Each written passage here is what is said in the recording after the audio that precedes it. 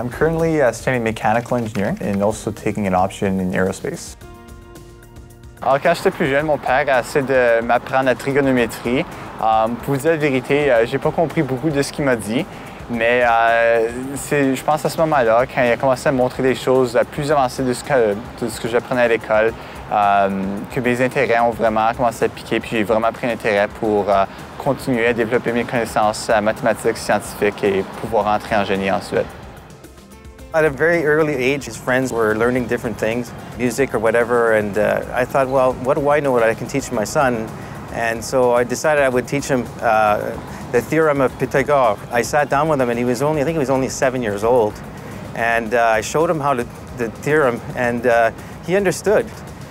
I really like being able to apply the mathematics and the science that I really enjoy learning to real-world application problems.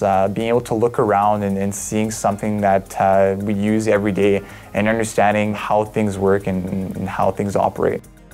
I get a lot out of being involved. For me, a big aspect is the social aspect, interacting with other students, with professors, with other professionals in order to provide for the students. So whether it's academic events, networking events, whatever it might be, I really enjoy giving back and kind of seeing a project being fulfilled and other students and other individuals benefiting from that project.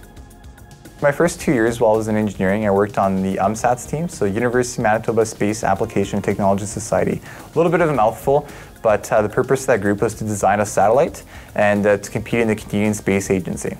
The work that I was doing was on the tardigrade chamber, so did a little bit of SolidWorks modeling with that, did a little bit of research on how we could figure a tardigrade chamber in order to make it work.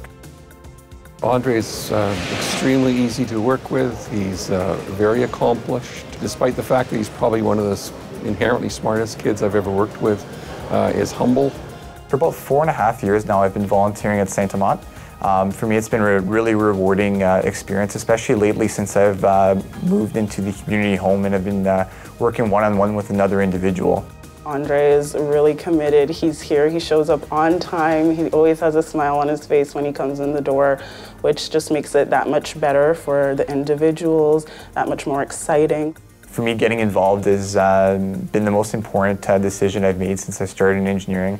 It's allowed me to make a lot of new friends, to gain a lot of experience as well, to really develop as an individual, and all the while doing all these things, being involved in the Engineering Society has allowed me to really give back to the students as well and improve the student experience.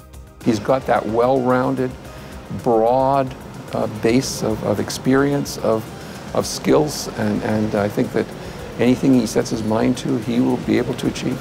When I was very young, my dream job would be to become an astronaut, and it's nothing, I've never really lost that passion and that interest to be an astronaut, but my focus has kind of broadened in a way. So not only would I still love to be an astronaut, but just to work in the aerospace industry, to do some design work on planes or rockets or anything space related would be really interesting.